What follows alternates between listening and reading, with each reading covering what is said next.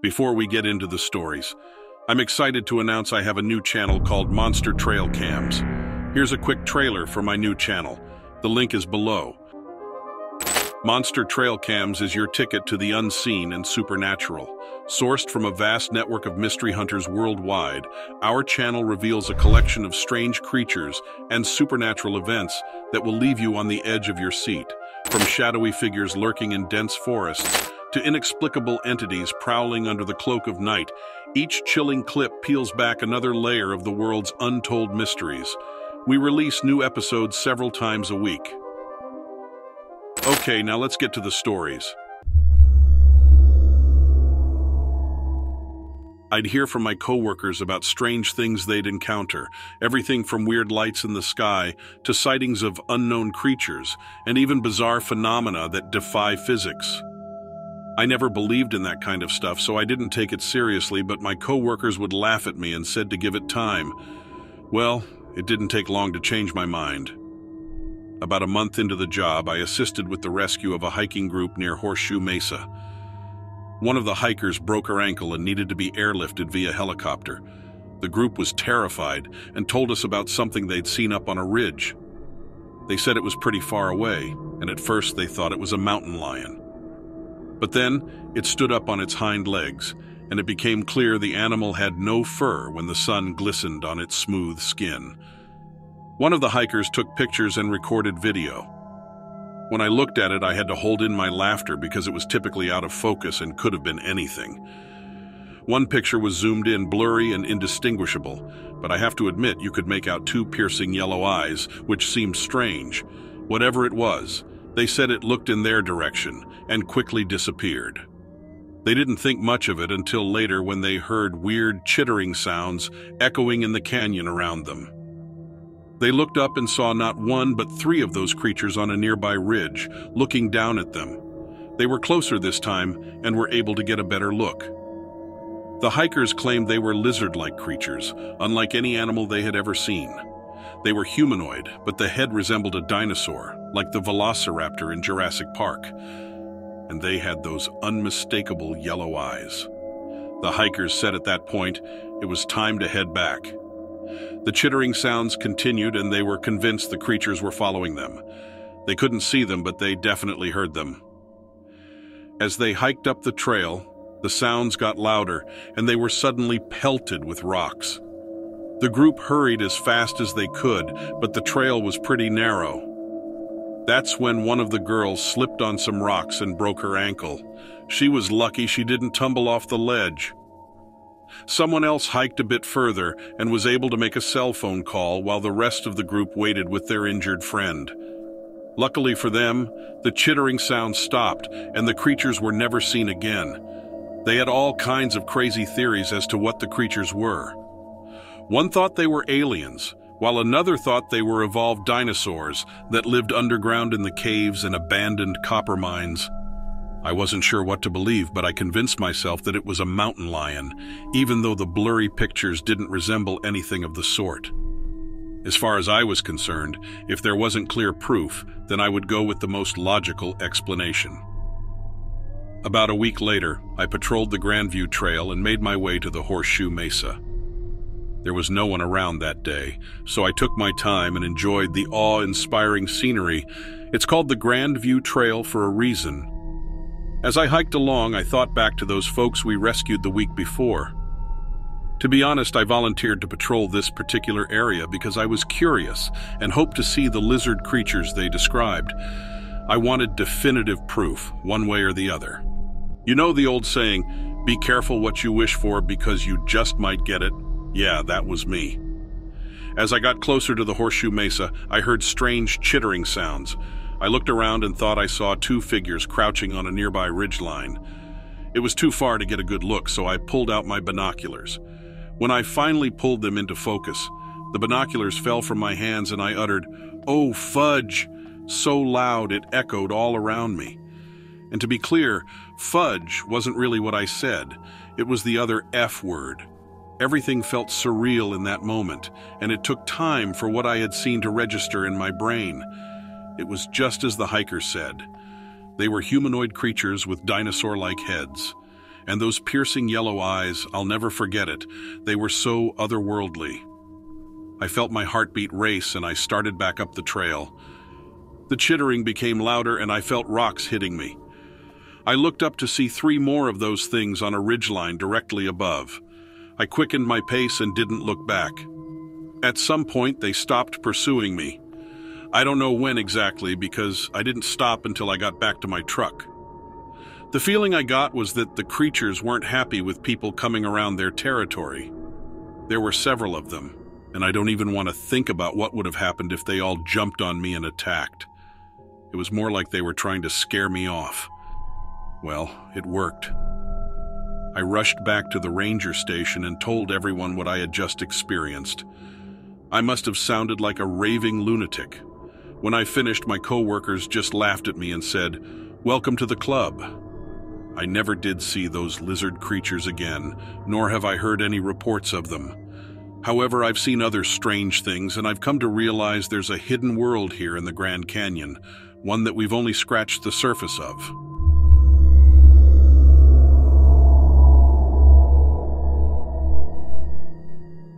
I grew up around Point Pleasant. As a kid, the Mothman was ubiquitous. Everyone had a story. Relatives, neighbors, friends, brothers, roommates, you get the idea. Just hearing about it always gave me the chills. My parents divorced when I was young, and me and my mom eventually moved out of Point Pleasant. I was an only child, and I'd spend the summers with my dad. I loved him, but I didn't feel like I connected with him back then. He used to take me camping a lot. He was an outdoorsman, and he loved introducing me to the beauty of nature. It was okay, but honestly, I would have rather watched movies or played video games. During one of our trips, I wandered from our site to gather wood for a fire. The sun had already gone down, and it was getting dark pretty quick. I wandered a bit too far, and as I looked around, I didn't see my dad or our tent. That's when I heard a strange clicking sound coming from up in the trees. I looked up and froze, dropping the sticks in my hands. A shadowy figure was perched high in the branches, maybe 20 feet up. 2 glowing red eyes pierced the darkness, staring at me. They were big and round, and I remember being held under their spell, like I was hypnotized. I was convinced it was the Mothman. The branches creaked as the creature stood up and spread its massive wings. It swooped down from the tree, shrieking. I ducked and covered my eyes and felt a gust of wind as it skimmed over me. I stayed curled up in a ball, screaming, until I felt my dad pick me up and hug me. I said it was the Mothman as I sobbed uncontrollably. He calmed me down, and we walked back to our tent where he cooked us a dinner of hot dogs and canned beans. We ate in silence, and he could tell I was still bothered by the experience. We heard an owl in the trees, and he said that a lot of times owls are mistaken for the Mothman.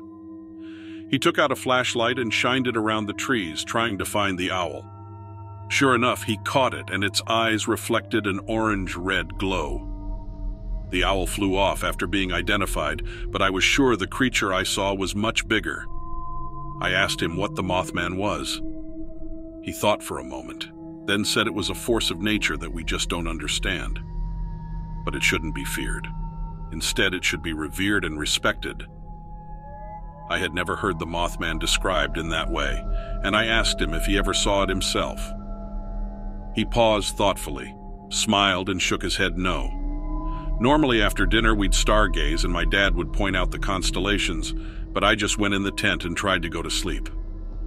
That night, I had a horrible dream with vivid imagery of fire, broken glass, and twisted metal. At the time, I had no idea what it meant, but it was so real I woke up screaming. Once again, my dad had to calm me down. When I told him about my dream, he gave me a strange look. We weren't scheduled to leave until the following afternoon, but I was so unnerved, I begged to go home early. My dad was a good sport and didn't complain. As we packed our stuff, I felt guilty and apologized for ruining the trip. He reassured me that everything would be okay and that we'd make up for it with a movie night. As soon as we got onto Route 62, I felt much better. The next day, we were watching TV in the afternoon and a breaking news story interrupted the program. Apparently, there was a major pileup on Route 62 after a big rig overturned. Several cars were involved, and there were fatalities. It snarled traffic in both directions for hours. My dad commented that it happened on the same route we took home. If we stuck to our schedule and left the campground when we were originally supposed to, we very well could have been involved with that accident. He continued watching the news in silence before finally turning to me and admitting that he did see the Mothman once when he was in high school. At least he thought he did. He and some friends were driving along Route 62 one night, drag racing. He knew it was a stupid thing to do, but they were just teenagers. Suddenly, a winged creature started following them. No matter how fast they drove, it easily kept up. He said it was dark and he couldn't make out its features, but he never forgot its large, red, glowing eyes. He and his friends slowed down and the creature disappeared. That night he had a dream exactly like the one I had. He thought it was a warning and vowed never to race again. Unfortunately, his friend died in a car wreck a few weeks later while drag racing. One of the things you hear about the Mothman is that he's a harbinger of doom. Like the infamous Silver Bridge collapse in 1967 that more or less introduced him to the zeitgeist. While some blamed him for that event and other tragedies over the years, my dad believed that the Mothman was just an omen. How you interpret it is entirely up to you. I know some will say he's evil personified, a servant of the devil, or something like that. I don't think he's either good or evil. He just is. He doesn't pick sides. But if you see him, set aside your fear and pay attention to what he's trying to tell you. I don't know what I actually saw that night in the forest. It was dark and my overactive kid imagination immediately saw a monster. But like my dad said, and even proved, it could have been an owl. I can't help but think that the sighting in my dream were the Mothman trying to warn me, just like he warned my dad. I wondered how many other people he appeared to and how many of them listened. The relationship between me and my dad changed that summer. We became closer. I guess sharing bizarre experiences will do that. I haven't seen the Mothman since, but I haven't been afraid either. My dad is old now and we don't go camping like we used to, but I cherish every moment with him. In some way, the Mothman taught me that. Life is fleeting and never take it for granted.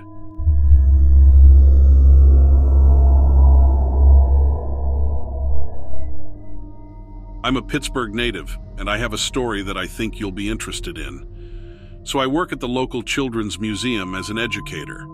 I put on programs for the kids, craft demonstrations, and things like that. It's pretty fun. I spend a lot of my working hours interacting with children under the age of 10. I started noticing things because the kids were acting weird. I had a group of preschoolers for one of our hour-long workshops. I couldn't keep their attention, which happens sometimes, not very often, but it happens.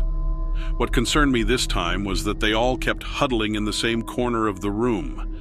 They faced the wall and would just flail their arms around, like they were waving to someone I couldn't see. I was worried that some of the smaller kids could get hurt, so I went to break them up. When I got in that corner, I felt a chill pass through me. I assumed it was an overhead draft or something, and figured I would tell my manager later. But the thing is, I had several lessons in that exhibition area, and each time, the same thing would happen.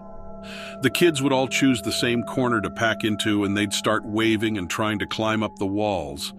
Whenever I tried to move them, I felt a blast of cold come out of nowhere. It creeped me out, to be honest. And again, I work with really little kids. They're hard enough to wrangle on a good day.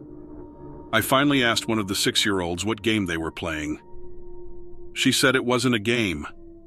They just wanted to play with the lady in the corner. And this threw me off, because aside from myself and my aide, there were no other adults in the room. I asked her if she could describe this lady, or if she had a name. I thought it was a simple enough question. The girl said she didn't have a name, and that her skin was gray. That was all she could tell me. So I played along just to get through the workshop. My aide wanted to tell our boss about it, or even the parents, but I wasn't convinced it was that bad. It's not like the kids were hurting each other or damaging anything. I honestly think I would have kept ignoring it if things had stayed that way. But then we had an incident. I was keeping my eye on one of the boys because he had gone into the corner with the other kids and was acting sort of jumpy. I thought he might have been getting overwhelmed. I was just about to pull him aside when he slid backwards across the floor. It was like someone had grabbed the back of his shirt and dragged him along. The boy was giggling, but I was terrified. An invisible hand had just pulled him clear across the room. There was no ignoring that. Plus, my aide had seen it too. He looked just as scared as I was, which made me feel better, honestly. Otherwise, I would have thought I'd gone crazy for a second. I took the boy out of the room and looked him over. He seemed fine, and it's not like I could take him to my supervisor as proof the place was haunted. So instead, I marched him over to a different activity group. I told one of the other educators that he wasn't fitting in with my group of kids, and she accepted that explanation. Easy. Which left me the task of figuring out how to corral a group of kids away from the ghost in the room. It was my aide that started to call the thing a ghost. I didn't want to think about being in the room with someone's dead spirit. The only solution I could come up with was sectioning off that corner of the room with a bunch of tables and chairs. I told the kids it was a fort, and that anyone who got through the rest of the workshop without disturbing it would get a sticker. Thankfully, that was enough to get them to listen. I wish I'd thought of that earlier. Anyway, me and my aide got through the rest of the lesson without incident. We got our next batch of kids and kept the fort up. There wasn't much time for us to discuss what had happened until the end of the day. We were one of the last couple of people to finish up, and we had to do a sweep of the building. We debated whether to tell our supervisor, or if there was even a way to explain it. I figured that I had been willing to brush it off until I saw something truly strange. Why would our boss be any different? He admitted that I had a point, and it wasn't like we could close off that exhibition area.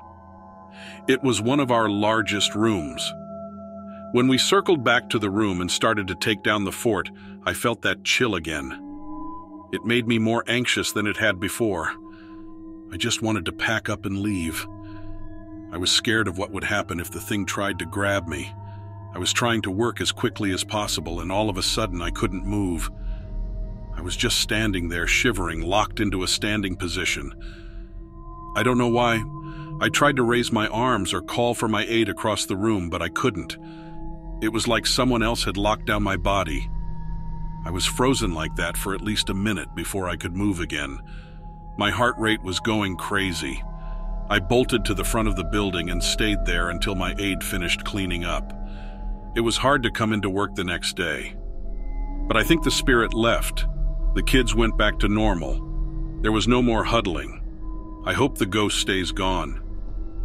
Although I am worried that it's just waiting for another dull moment or went looking for someone else to freak out.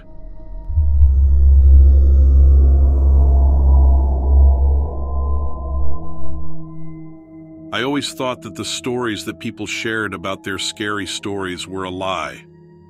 My younger cousin watches a channel like that, and I used to overhear the stories while babysitting him. I'd be trying to do algebra or something, and in the background I could hear what I thought were fake stories coming from the other room. Well, the joke is on me now because I believe them all now. I had my own terrifying encounter and now feel like an idiot. And now here I'm the one writing in about my experience, which is real. It legit happened to me. I just got my driver's license a few months ago. That's why I was able to babysit my cousin, because my parents didn't have to work it into their schedule to drop me off anymore. Technically, I'm not supposed to drive past 10 in the evening, but my parents didn't care, and I figured no policeman would ever care.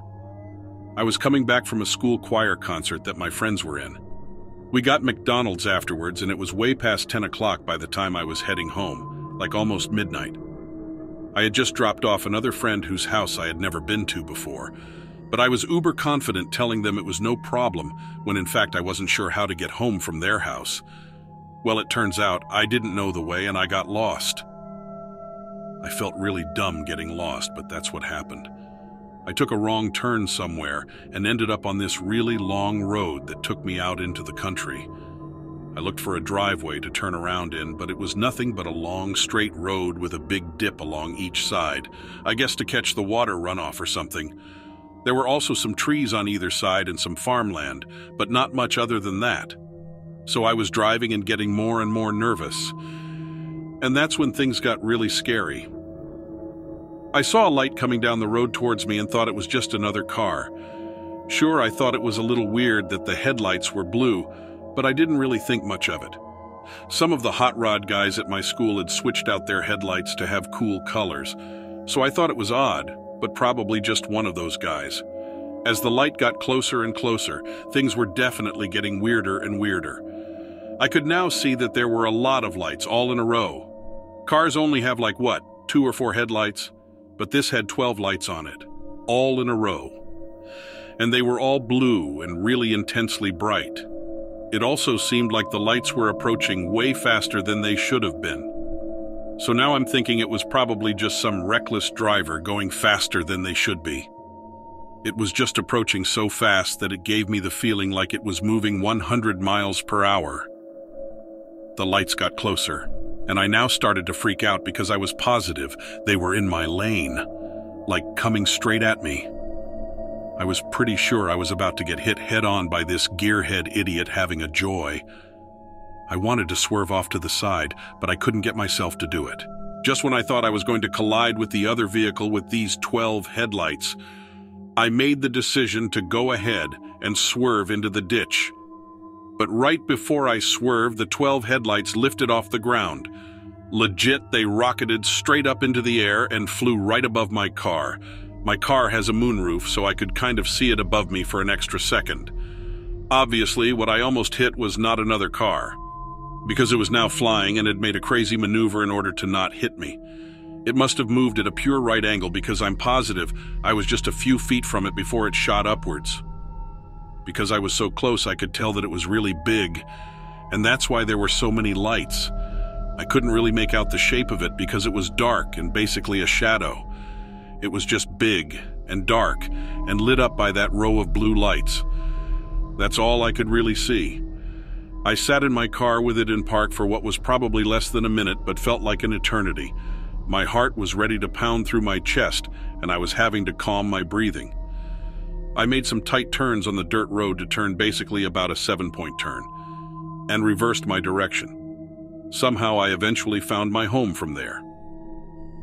The entire drive back, I was just watching all around for those headlights. I didn't see anything, though. Once home, I immediately tried to look it up on the internet. Some people think that the US military has drones or spy planes or something, and that's what people see. I'm not so sure about that. This craft or spaceship or drone or whatever moved like no human aircraft possible could. I'm not an expert, but I don't know how a human aircraft could have moved in a right angle like that thing did to avoid me. So that's my story. Like I said, I thought this stuff was all fake, and then I experienced it for myself. At the very least, it was all really weird, and I have no clue what I saw. I'm just telling myself that it was a super fancy drone, because if it wasn't, that really leads me to question a lot of what I thought I knew about the world.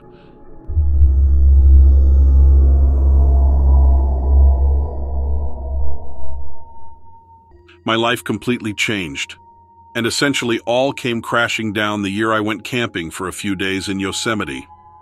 It was late May of 2008, and I was feeling depressed.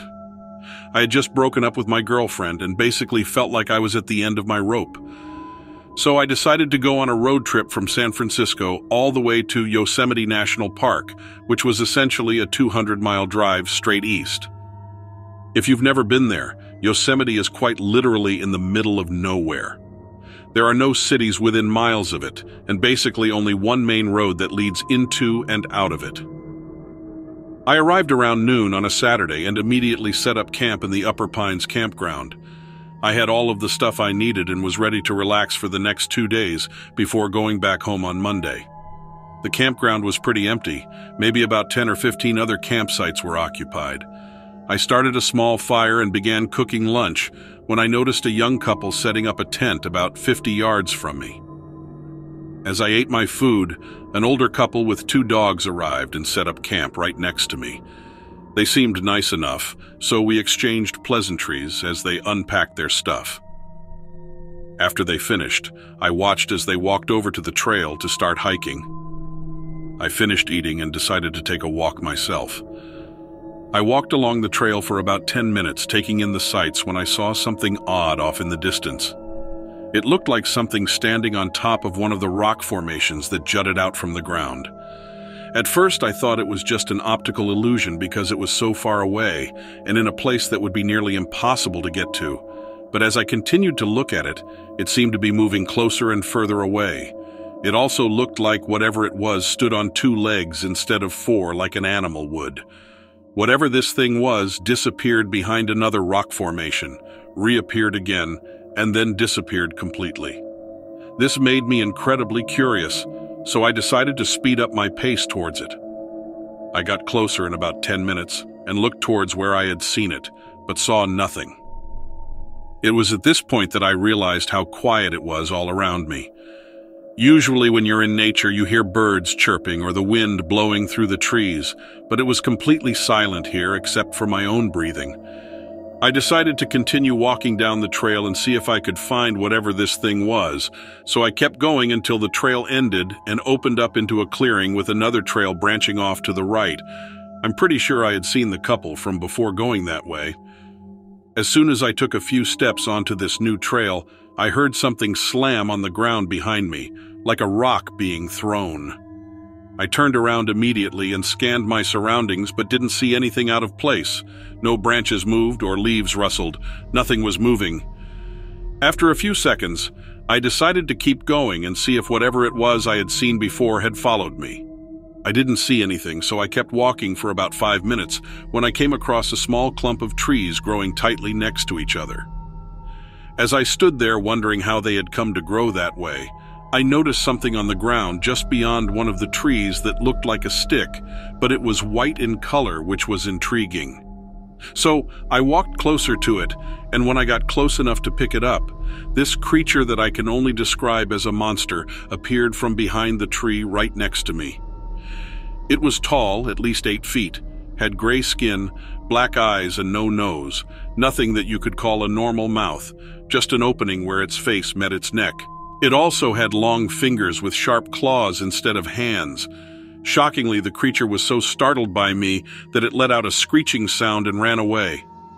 I was too shocked to move for about 20 seconds, but when I snapped out of it, I booked it back to my campsite. The old couple from before were just returning from their hike as I arrived back at camp. They asked me if everything was all right because they said I looked like I had seen a ghost. I blurted out all about what happened, and the couple seemed genuinely concerned for me. I'm not sure if they were concerned at that point because they believed me or because they thought I was having some sort of an episode.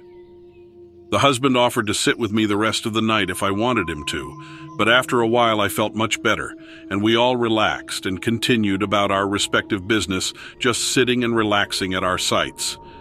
And then, at around 9:30 in the evening, we both heard the loud noise of something slamming into one of the trees behind us. It made a noise that even shook the ground, which scared the crap out of everyone there. The one dog belonging to the couple started barking in the direction of the noise and wouldn't stop.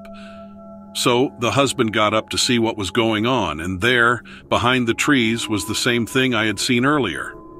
And it started throwing rocks at him and his dog.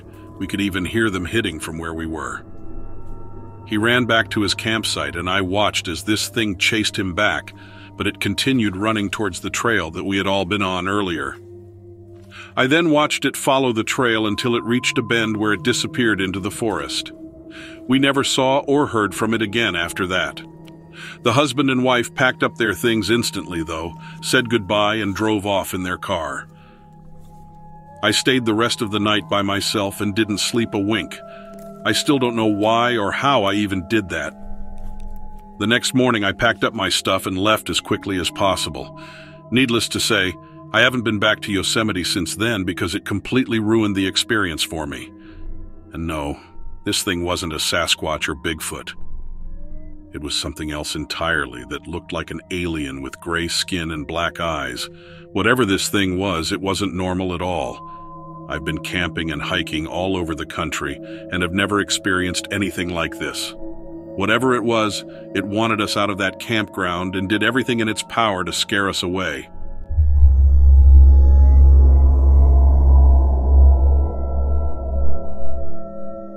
About 5 years ago, I was a single parent living just outside of Asheville, North Carolina. Anyone familiar with that area probably knows about the Great Smoky Mountains nearby, as well as several additional national forests. I had moved down to Asheville from Pennsylvania with my ex to follow his job, but it ended up not working out. Unfortunately, that wasn't surprising, but I was then stuck in the area for a while until I could save enough money to afford to move back north. I had enough money to stay in Asheville for a few weeks while the legal stuff got sorted out, so that was good. I was spending my free time taking care of my toddler and applying to jobs back up north whenever I could. One reason I was so intent on getting out of North Carolina quickly was that I wasn't used to this kind of rural setting. I thought I'd grown up in a country area with a few dairy farms around, but I was definitely wrong. My ex was a land developer and we had moved down here as their company was snapping up land and turning it into subdivisions. This was great for them, not so much for me. We moved into a little house in a more remote area, and our nearest neighbor was actually a logging company, so I didn't have anyone to talk to regularly.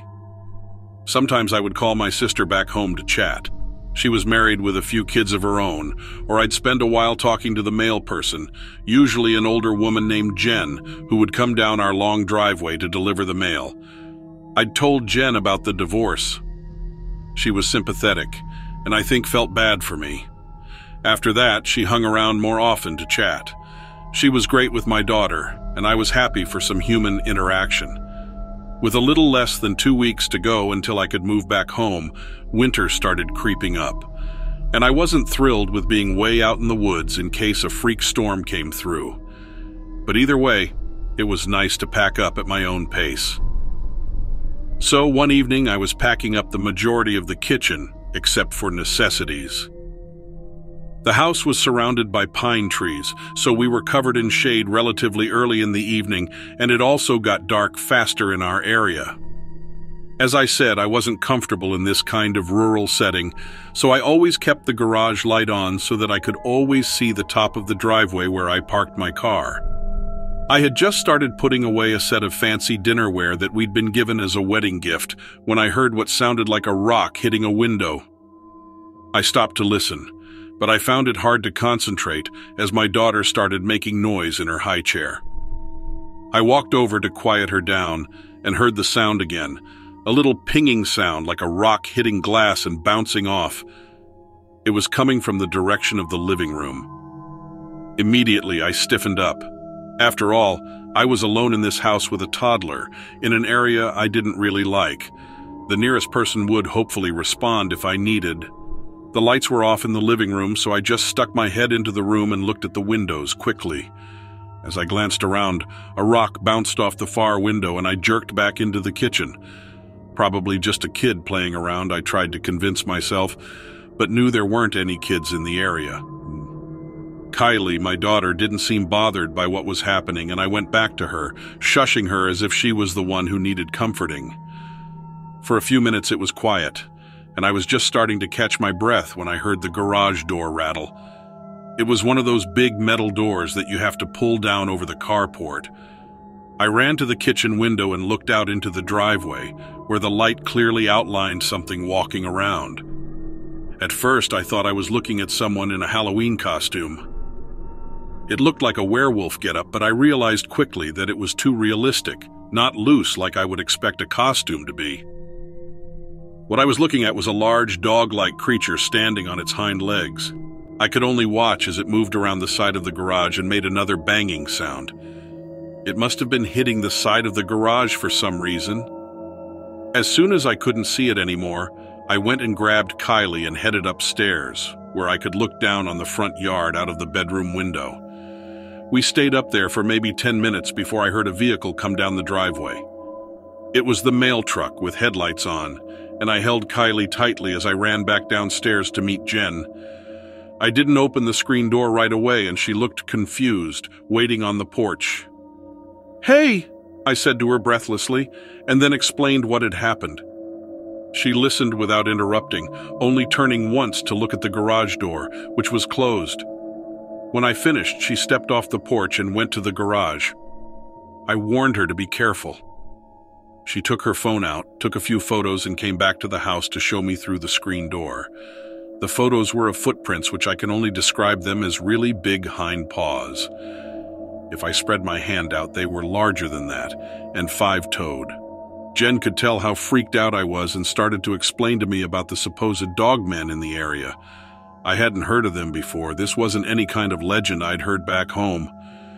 She told me that there were a few reports every year, and they were really similar to mine. Dogmen coming to remote houses and messing with things. Never hurting anyone, but always doing something to scare people. The banging on the garage and throwing rocks was pretty standard. She told me that if I hadn't gone upstairs, I probably would have seen it looking through the first-floor windows at me. All I can say is, I'm happy I didn't. I probably would have had a heart attack. A few weeks later, as planned, I moved back north to a much more populated area about 10 minutes away from my sister. Kylie is 7 now, and every now and then I wonder if I should tell her this story when she's older. But I think she's like me, and it would probably mess with her more than help. Anyway, there is no reason for her to really know about it. My ex is still in North Carolina and will probably stay there. I often wonder if he's encountered anything. Doesn't really matter, though, because there is no way I'd be willing to go back down there. This encounter isn't something I'd want to experience again.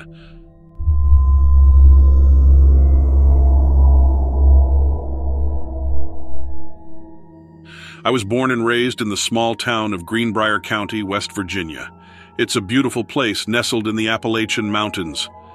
My family has lived in this area for generations, and I'm proud to have my roots from here. I grew up exploring all the forests and streams and hunting and fishing with my dad. It's a simple life, but it's one that I cherish. Unfortunately, though, I've been offered a job transfer to another state, and even though I'm reluctant to leave, I know it's a good opportunity. So, I'm heading to Roanoke, Virginia, just a few hours' drive south. But since I have such deep roots and great memories here, one thing I wanted to do before leaving was go hiking one last time at Beartown State Park to soak up the beauty of the local wilderness. Beartown is known for its unusual rocky formations, massive boulders, overhanging cliffs, and deep crevices. Basically, it looks like a surreal landscape, and you can really get lost in the massive rock formations. So that's why I found myself on a Saturday morning in early April, setting out to walk the Beartown Trail. The day was chilly, but sunny, and I had packed a lunch to eat at the top of one of the rocks. I figured it would spend the whole day there walking around and reflecting on the area. But about an hour into the hike, things started to feel off. I began to feel like I was being watched, and not by the usual suspects like deer or squirrels, but by something else. I had been here so many times I couldn't count them, but something about this feeling was different. I tried to shake it off, but it persisted. I started to wonder if I was really more nervous about moving than I had thought. But as I was pondering that, I heard something following behind me. It sounded like heavy footsteps crunching leaves with each step. But every time I turned around, there was nothing there. I began to walk faster, but the footsteps kept pace with me. And then I heard something else. A deep, guttural, growling sound. It was definitely coming from behind me, from whatever was following me. I turned around again, but still saw nothing. And then, out of the corner of my eye, I saw something move. Something big and furry. It was dodging in and out of the trees and rocks, staying just out of sight. I started to run, but it was no use. Whatever was following me was faster. And then before I knew it, I could feel it closing in on me, which is not a feeling I can describe adequately enough to get you to know how I felt. This time, when I turned around, I could see it. It was a large, furry creature with yellow eyes. It looked like a cross between a bear and a dog, and it was walking on 2 legs. I was paralyzed with fear. I had never seen anything like this before. And then in my head, I heard it. I swear I heard the words, "Leave." It growled in a deep, guttural voice. Leave now. And it was definitely coming after me. I turned and ran as fast as I could, but it was right behind me. I could feel its hot breath on the back of my neck. And then, just as it was about to catch up to me, I swung around with my backpack out in my outstretched arms. I was swinging it like I was holding a baseball bat. I don't know how I had the courage to do it, but I managed to connect with its head, which stopped it for a second. I'm sure I just surprised it, but at least it gave me a few seconds of time. I turned and ran the other way as fast as I could. But this time, I literally didn't look back until I was out of the woods and back to my car. I had been hoping to see other people when I got to the parking lot, but it was empty when I got there. I paused and looked back at the woods, but there was no sign of the creature. Nothing at all. Not even moving in the trees. I climbed into my car and drove away, trying to make sense of what had just happened. I'm still not sure what that creature was. But ever since then, I've been convinced that there are things in this world that we don't know about. Things that we can't explain.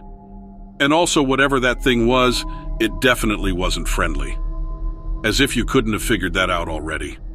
I've thought about it a lot, but I still don't know what that creature was. I can only think that it was some kind of Sasquatch or Yeti-type creature, maybe even a werewolf. But whatever it was, I'm just glad I made it out alive. It's honestly all I care about at this point.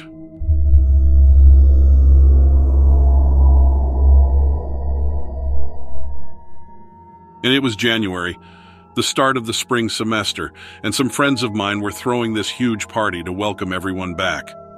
I was having a great time, honestly, for the majority of the night. Something that I noticed early on, when I had first arrived, was that there was garbage scattered all across the front yard. All the trash bags and cans have been toppled over and torn into. Obviously, I assumed this was because of some animal, but it was actually insane how much trash was scattered about. I mention this because not only was the yard of the frat house trashed, but so were the yards of nearly every other adjacent house on the block. It seemed like whatever was messing with the garbage was big and hungry. Coming from a rural area myself, we had a lot of times where we had an unwelcome stay from a family of raccoons, or even the occasional bear. But it was never as bad as the way that block looked, so much so that everyone I was with that day commented on it too. And then, that was the last I thought of it. Until later. A few hours later, around midnight, I went out on the back porch for a smoke with my friends. That's when I noticed that the porch reeked like urine, and something else I couldn't put my finger on. I assumed someone partied too hard and peed on the porch as a joke or something. I don't know, I couldn't think of any reason other than that. We're out there for a little while when all of a sudden we hear a yell coming from the opposite side of the yard, from the front of the house. It takes me a second to register what the hell is going on, but my friends run back inside to try and see what the fuss is about. So there I am, alone on the porch, with no idea about the impending weird stuff I'm about to witness. I hear a distant conversation yelling, but I'm not paying too much attention to it. I'm just sort of looking out into the yard. Then I see it run by. Coming from the front of the house is a creature that is big, massive even, and sprinting fast as hell. In fact, it was so quick that at first I didn't have a slight idea what it even looked like, only that it was speeding right through the yard, and it was big. Then it stops. It stops right near the edge of the yard, where the forest starts. It sits there for a moment, and even though it's dark, I managed to finally get a decent look at it. It was some kind of wolf, dog, man combination. Just the grossest thing you could imagine, sitting there on all fours and frothing at the mouth. I choked. It scared the crap out of me, and I just choked on my cigarette with the loudest, most obnoxious cough you've ever heard. This was, of course, a huge mistake. The wolf creature snaps its head towards me, and now we're making eye contact. I thought I was going to die, honestly. My nerves were shot. I just kept hoping that maybe someone would come back outside to check on me or something. I wanted to yell, but I knew that if I did, it would probably set this thing off somehow, so I kept quiet. As I'm looking at it, the freakiest thing happens. This wolf, it gets up and it stands on its hind legs, still staring. Now I really think I'm losing my mind because as big as I thought it was before, now the thing is standing at least 7 feet in the air. Taller than me, taller than any person I've ever been next to. It was so confusing to look at, really.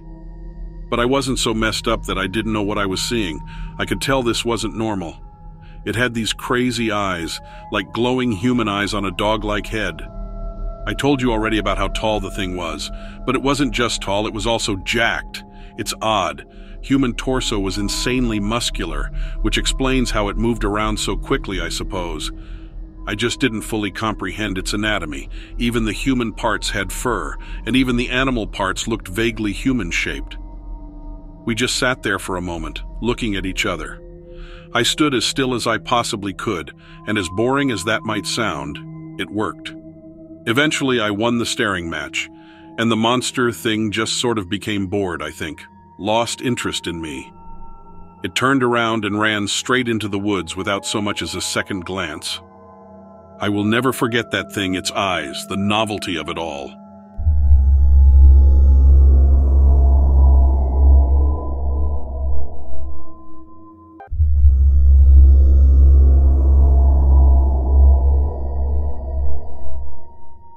My sister and I spent our childhood summers at our mom's cousin's ranch in Montana. We and our cousins would ride horses through the woods for hours at a time. We would all head out, doubled up on horseback, and ride on siding roads along pastures and hay fields, and into national forest following old logging roads. There were usually 4 of us, sometimes up to 6, and we often had our cousins' dogs along too.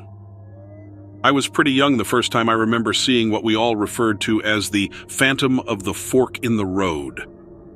I was probably around 3 or 4 years old, which lets you know how significant these experiences were, as that is awfully young to remember stuff. I remember coming out of our family's timbered property into a clearing that had 2 other dirty pathways kind of spoking out of a gated fence. You could go straight ahead on the same small dirt road we were on, veer to the left or veer right, and have to climb down from your horse and open a barbed wire and log gate to continue into the national forest land. Our route took us right. When riding up to the clearing, you had a good view of the entire scene from a ways back. The fork was entirely empty of people and animals. We were all riding and chatting, and then one by one we all got quiet as our minds adjusted to what we were seeing. It was like blinking a blurry image into focus. Where we had all been looking as we emerged from the timberline, there had been nothing. Then a man began to take shape right at the fork. He was just standing there in a plaid flannel, work pants, and boots. The thing that spooked me as a tiny kid was that he carried a rifle in his hand. We slowed the horses but continued toward the clearing as we wanted to open the gated road into the Forest Service land. My sister, several years older than me, asked our cousin, "Do you know who that is?" She replied, "No, but he never bothers us." I remember thinking that it was all right considering our cousins had run into him before. I don't recall if the dogs were with us this time, but the horses did not respond strangely. We passed within 12 or 15 feet of him as we rode up to the gate. He appeared very solid. He was very real looking. You could make out the seams and buttons on his clothing and the tooling of his rifle sling.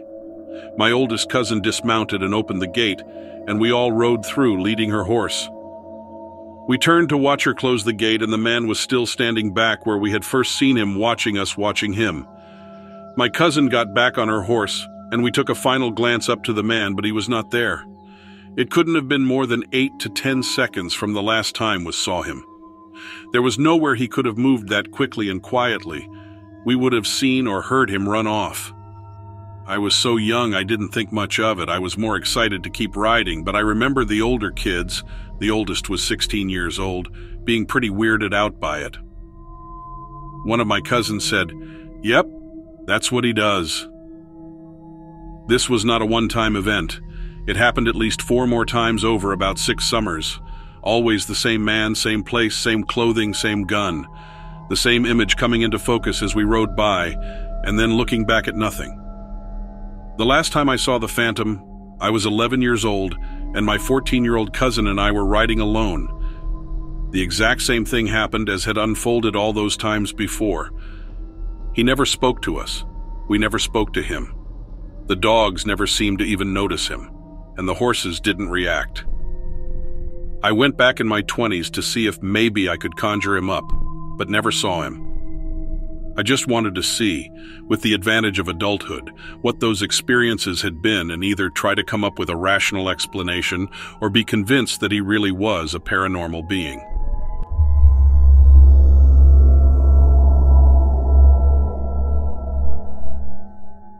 This story took place in Hardyville, South Carolina around 2009 at a house my mom and stepfather built.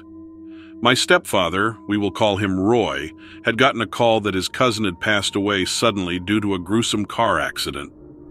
He made plans to take the day off for the funeral coming up. The day of the funeral, my mom and Roy let me stay home since I was still kinda young and didn't really know the guy. So I stayed home and finished painting the hallway walls and the trim for my mom and listened to the radio as I worked. I was probably 15 at the time. Nothing new with staying home alone. I was an only child and matured quickly, so I was pretty responsible. A few hours went by and they arrived back home. I just want to mention, even though I was painting, I didn't have any windows open. We had central air with good circulation, and it was pretty cold outside, so I kept them closed. We also had no pets at the time. As they walked in the door, I was finishing up at the kitchen sink, washing out the paintbrush. I asked them how the funeral went and how everyone was. With my parents behind me talking, a door from the other side of the house slammed out of nowhere. Now I've heard doors slam. This was no measly slam. Whichever door slammed, it shut so hard you would have thought that the frame cracked. It hurt my ears from the other side of the house. Right after that happened, we all looked at each other with a bewildered and scared look on our faces. My stepfather is a straightforward guy, doesn't really believe in anything supernatural. My mom and I, however, grew up seeing and hearing spirits, so we were certainly believers.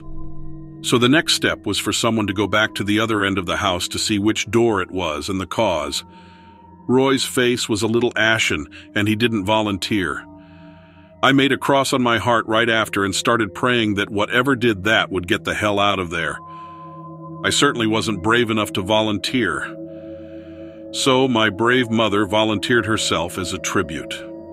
She walked down the hallway and made her way through all of the rooms, closets, and bathrooms by herself to check things out. A few minutes later, I hear her coming back down the hall. When she makes it back to the kitchen where Roy and I haven't heard budged from, I see her face looks kind of unsettled. I asked her whose door was shut, mentally hoping it was not mine. She said, "They're all open." Nothing else happened that day, but we were all kind of on edge for a while. Maybe it was Roy's cousin saying goodbye in an odd way. Maybe it was the house itself. A lot of weird things happened there. Even though it was a new build, I think it was the land, or Roy, causing it. Roy wasn't a good guy, so I'm thinking something manifested from his darkness, or the land had some history.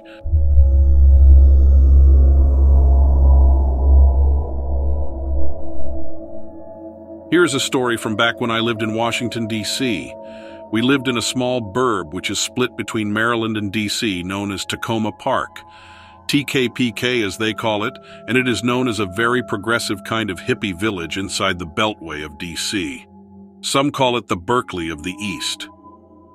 We bought our first home there as it was a relatively inexpensive place to buy a home at the time, inside the Beltway. This house was pretty old and sat atop a slight hill, providing you a bit of an overlook towards downtown D.C. You couldn't see much, but an interesting view nonetheless. The property had a long staircase that was very steep, leading to the front porch of the home. One night, I was having a cigarette on the front porch around 1 a.m. At that time, the neighbors would have been in bed so as to not see me smoking. I've had my periods of being off and on, but for the most part don't smoke. As I was smoking, I began hearing this loud thumping sound, yet it was more of a clap than thump. It sounded like someone was running with sneakers on, but there was something very unordinary about it. I look around trying to identify the sound when I peer down from the perch I had from our porch. To my surprise, there is a creature standing less than a foot running at an incredibly fast speed right down the middle of our avenue. I could clearly see it had a small head and body like a human. Honestly, it happened so fast I can't really pinpoint a description. That area does have wildlife. It was common to have deer, squirrels, and foxes in our yard at times. Thought never had I seen anything like that, especially darting down the middle of the road. To this day, I still haven't a clue as to what I saw.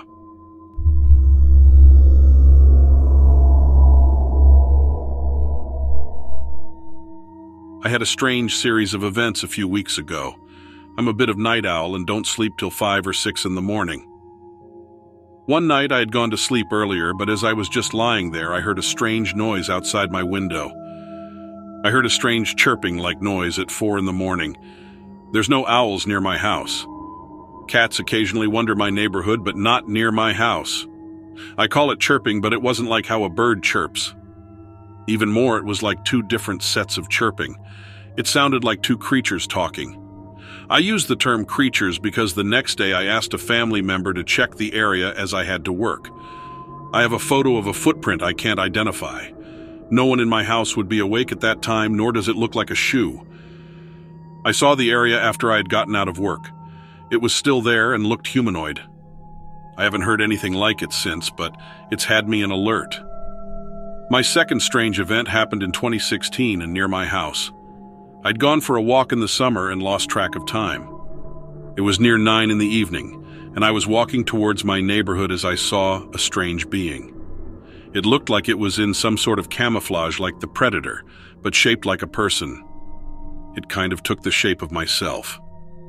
It was about my height, 5'7", and kind of skinny. I could vaguely see through it. It was about 10 feet away from me. I was hesitant to move closer to it. I took a few steps to move closer. It started to disappear after moving closer to it. I finally walked home in a hurry and tried to put it out of my mind.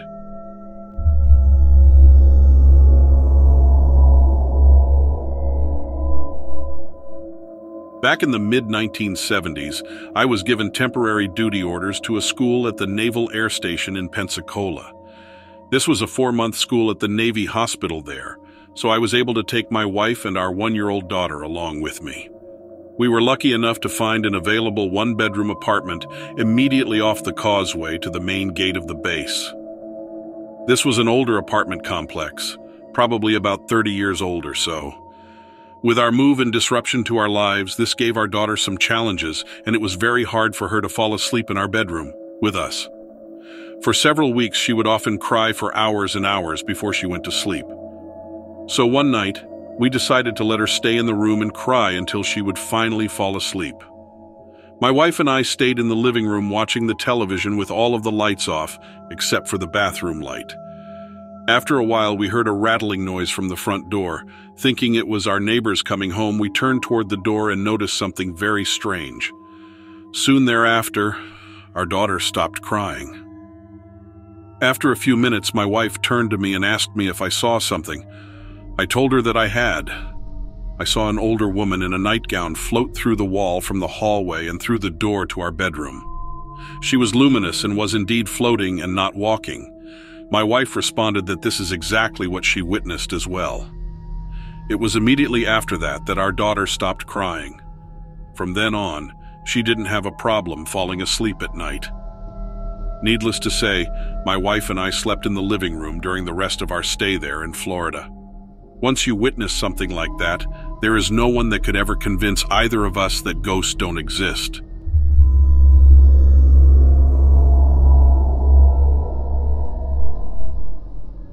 This is something I don't talk about with many people. In fact, it's only one other person, and that's on occasion. I am comfortable talking to this friend about it because he experienced the same thing on the same night as my former brother-in-law and I did. The only thing was we had to be an easy 10 to 20 miles apart, if not more. This happened years and years ago when I was 16 or 17. I'm 33 now. My ex-brother-in-law and myself decided we wanted to go fishing on a small pond on the side of Sadler Road in Bristol, Michigan. To give context, Bristol is a small town in mid-northern Michigan.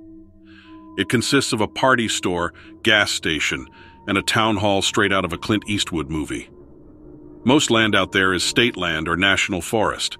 In other words, lots of critters and wildlife. It's not uncommon to see, smell, or hear black bear.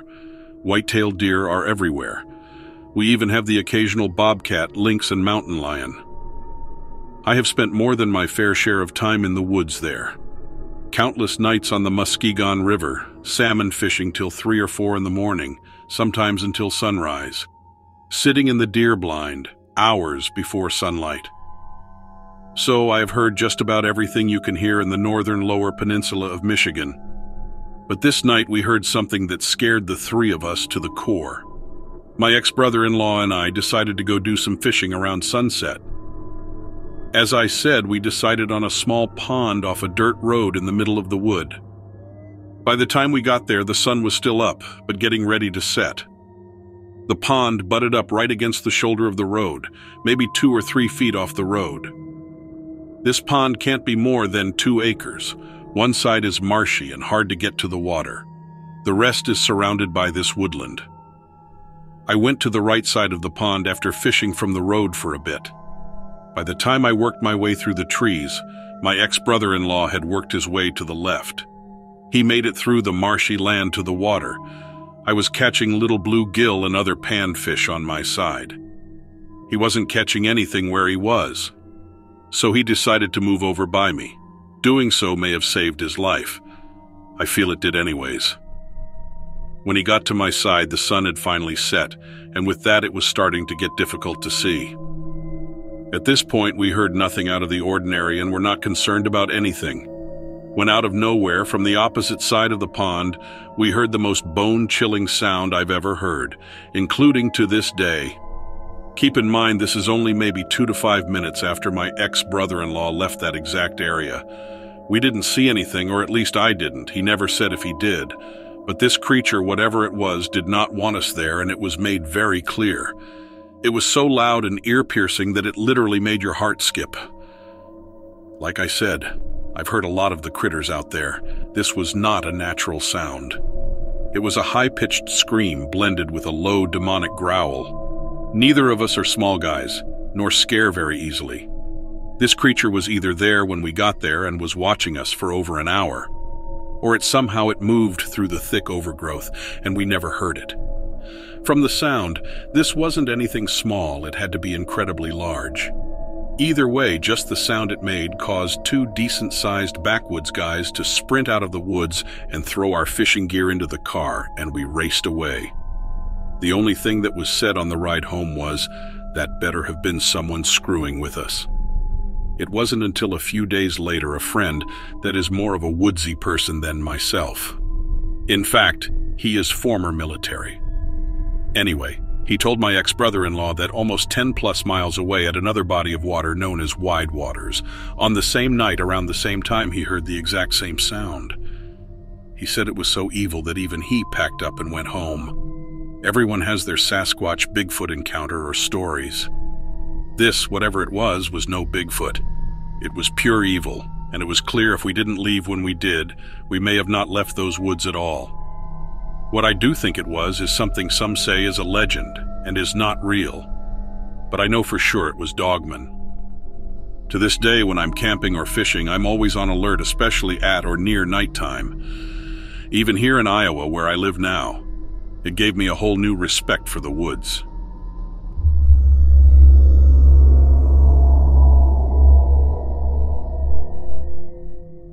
You're probably doing better than I am. I was just fired from my job because of something I saw. For several years, I've been working for this company that creates VR and 3D interactive photos for the purposes of construction, selling real estate, logistics, creating virtual tours for companies. My latest assignment was to do a 3D scan of one floor of an old office building the client was trying to rent out. I have to say, right off the bat, this place gave me the creeps. I was ready to take the photos and 3D scans of this place and get out of there as quickly as possible. When I took the first scan, I couldn't capture anything in the room because of what appeared like a thick white fog that covered the entire room. I didn't see any fog in there with my eyes, so I figured it had to be smudges on the lenses of the 3D camera. I cleaned the lenses and I tried to capture the room again. When I looked at the footage of the scan, all that showed up was what looked like a dense fog that filled the room again. I was pretty frustrated, and I believed it was a technical malfunction of either the camera or our software that was causing me to waste my time in this run-down, creepy building. I moved on to a room on the other side of the building, thinking maybe it was some sort of electromagnetic interference. After doing another scan, I got the same result and figured I would try again later with different equipment. I took the 3D camera and my computer back to my work and had this guy Eric from the IT department look at the files of the scans.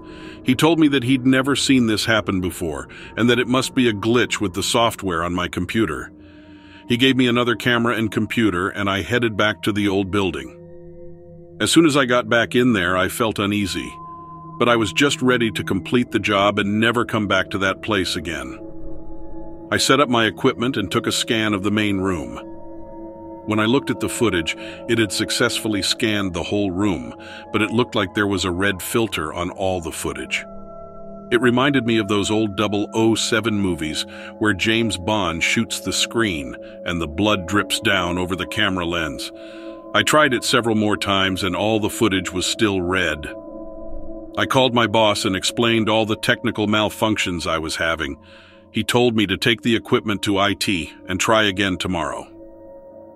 The next day, I went up to IT, and Eric told me that all the equipment was working perfectly now. Relieved, I made my way back to the building and was ready to get this job behind me. I set everything up and began the scan. I left the room so I wouldn't be in the footage, and after a few moments, I went back in. I checked the footage, and this time on the computer screen, it said there was an error capturing the scan. I tried again, and when I came back in, my computer said the same thing. I called it and they told me to restart the computer, unplug the camera, and plug it back in. I did as they instructed, and then I couldn't get my computer to register the camera as being plugged in. It told me to bring the equipment to them and they would give me new equipment that they were sure worked perfectly. This was getting old and I was really frustrated, but I headed back to work. I went to IT, gave the old equipment to Eric, picked up the supposed working equipment, and went back to the building. I did another scan, prayed it would work, and went to check on the footage. This time, I had captured the room perfectly, except there was a dark figure of what looked like a man's shadow in the corner of the room. Assuming that this was somehow my own shadow, I set the equipment up to do another scan, ran out of the room, and made sure I left plenty of time for the camera to scan the whole room. Keep in mind, I'd been doing this for years and had never had any problems before. When I got back into the room, the camera was smashed on the ground, and the computer said that the scan was incomplete. This camera had a round stand on the bottom, so it was pretty much impossible for it to tip over. Something must have picked it up and hurled it onto the ground. It was also an expensive camera made of sturdy metal. It wasn't the type of thing to break easily. I freaked out, grabbed everything, and ran out of there. I took it to It and explained what happened. He looked at me like I was crazy, so I begged him to look at my past captures, the fog, the redness, the dark figure, and my last attempt for anything out of the ordinary. The computer read that the scan was incomplete, but Eric was able to extract what the camera had captured before it was smashed. There was a gray hand reaching toward the camera. We both froze and stared at it. I was terrified and asked him to send me the files. I ran to my boss's office and explained to him what had happened. He accused me of lying and fired me on the spot for destroying company property and for time theft. I begged him to look at the footage and told him I wasn't lying, but he had security escort me out of the building with all my stuff. Later, I called Eric to send me the files, and he told me to meet him for coffee. At the coffee shop, Eric told me that our boss had all the files erased and the computer that I captured it on destroyed. I still can't believe this happened to me. Why were the spirits in the building so hostile to me? I don't understand why my boss acted the way he did towards me. Why would he want the evidence destroyed?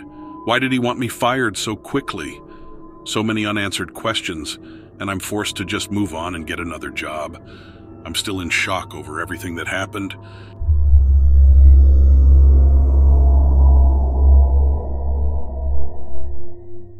I live in a suburb of Los Angeles, right by a recognizable body of water, and I'll leave it at that. The lake was a nice place to swim and was a nice alternative to the salty ocean water and noisy beaches. I was a swimmer in high school and college before I joined the adult world and became a working stiff. It was a nice way to relax after a difficult day at the office. My town has a local legend. It was always a silly joke that no one took seriously. Since I was a kid, I was told by teachers and adults that the lake was home to a terrifying sea serpent. It used to terrify us as kids, but it became a draw to the lake. Tourists flocked to our small town, and it became an expensive resort town, hoping to see the serpent. The locals seemed to adopt this legend as enthusiastically as the tourists. My swim team cover layers had the same sea serpent decal as the touristy t-shirts. It was a point of pride for us. We're the sea monsters. We're ferocious and we swim faster than you. That is always what it was to me. A silly story and a campy mascot. Any actual query into the existence of this creature was always seen as kind of dumb. It was like a conspiracy theory, fun to talk about, but not that deep. Anyone who read that deep into this type of story was seen as a troll or making fun. Nothing too serious about it. The day of the incident was the hottest day on record. It was peak summer, and the humidity coming off the lake made it very uncomfortable to walk around. When I arrived at work, the unthinkable happened. The air conditioner was broken. It had to be 95 degrees at my desk. So a few co-workers and I found our way to our favorite nearby coffee shop and rubbed elbows around a tiny table. Wi-Fi cost money, so we all switched off paying for an hour. It was the best we could manage out of a miserable day.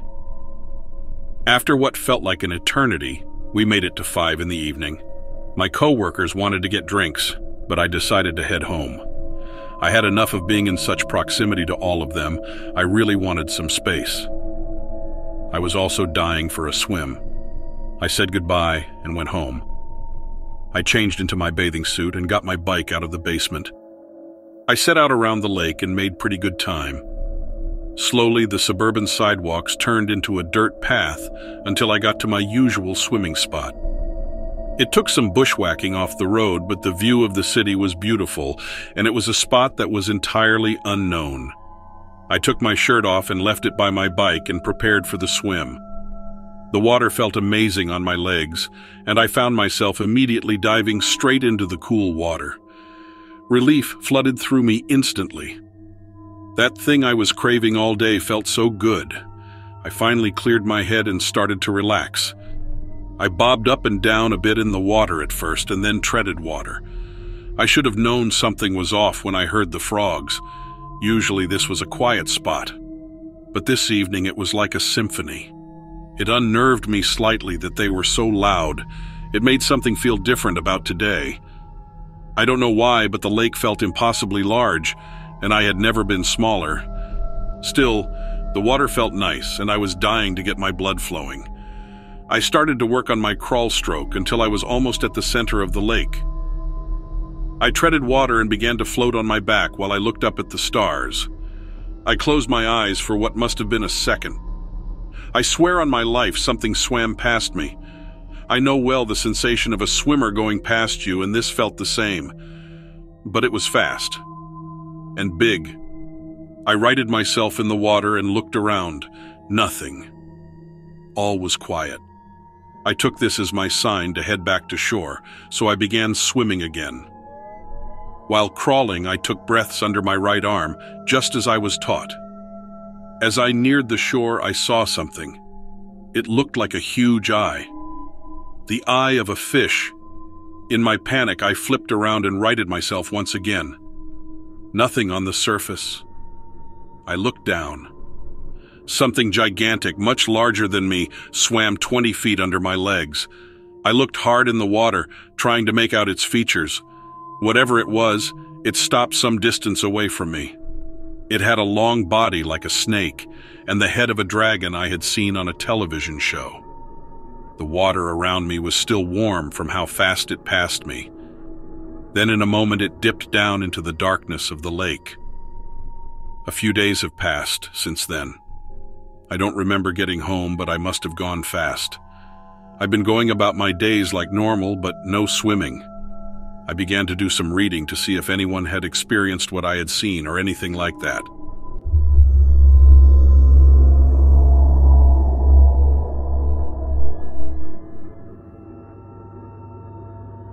I grew up in a small town in Vermont.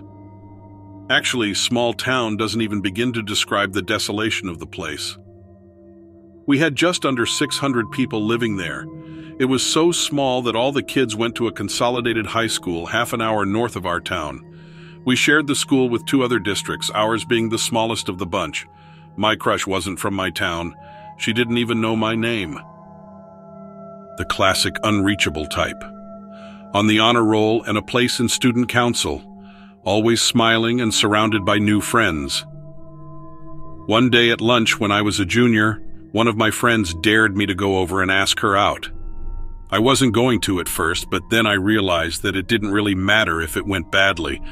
They would probably forget I existed by the end of the day. And besides, it seemed exactly like the type of thing she would do if she was in my position.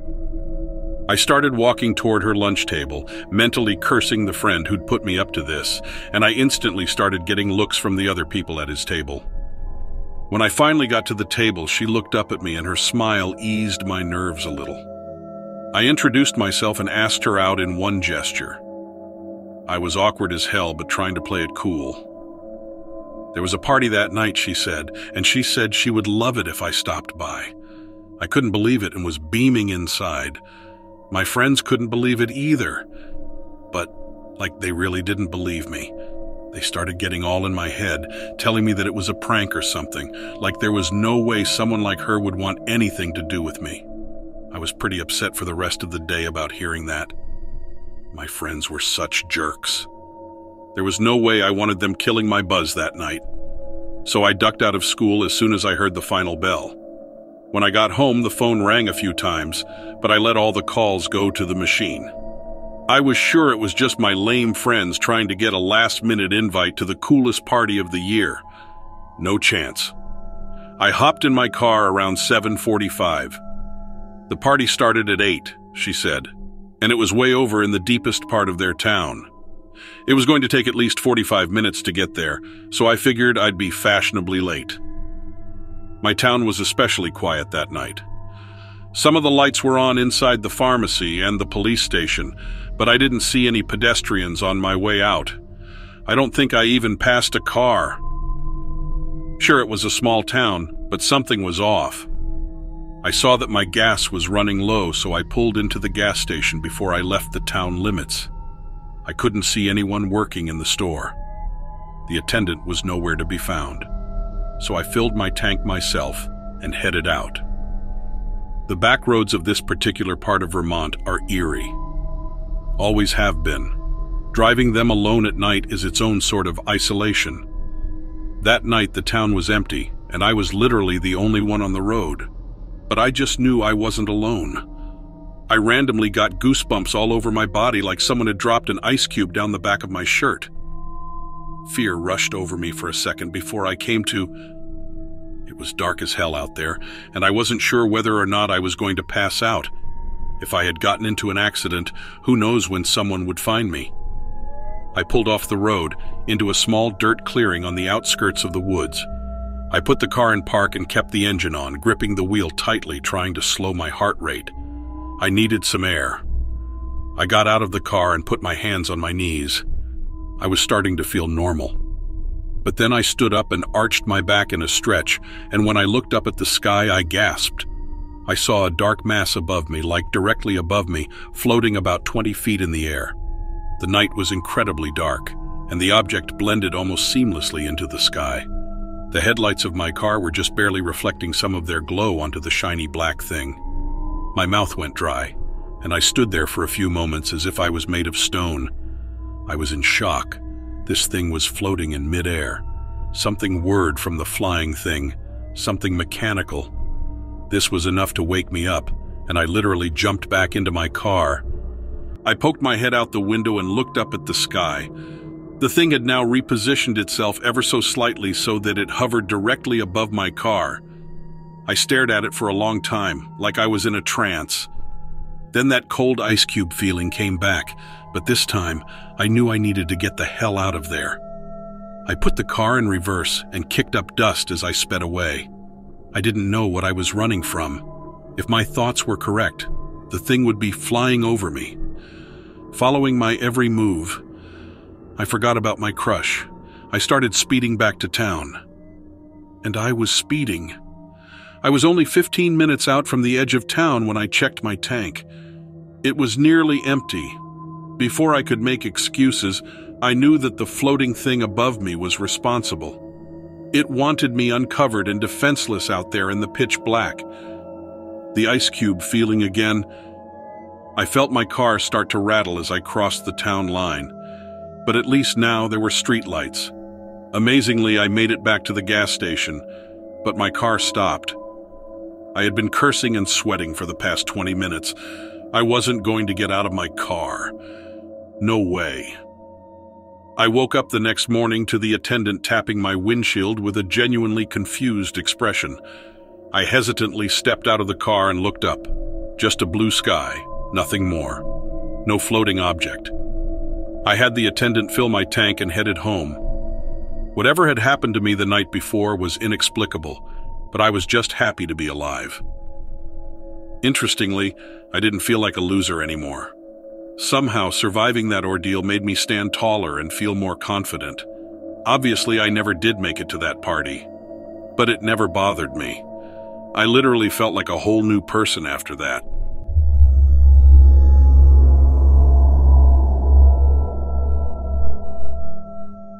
I'm a police officer, and sometimes we see some unbelievable things, mostly of the human variety, but I do have a story that I thought your listeners might appreciate.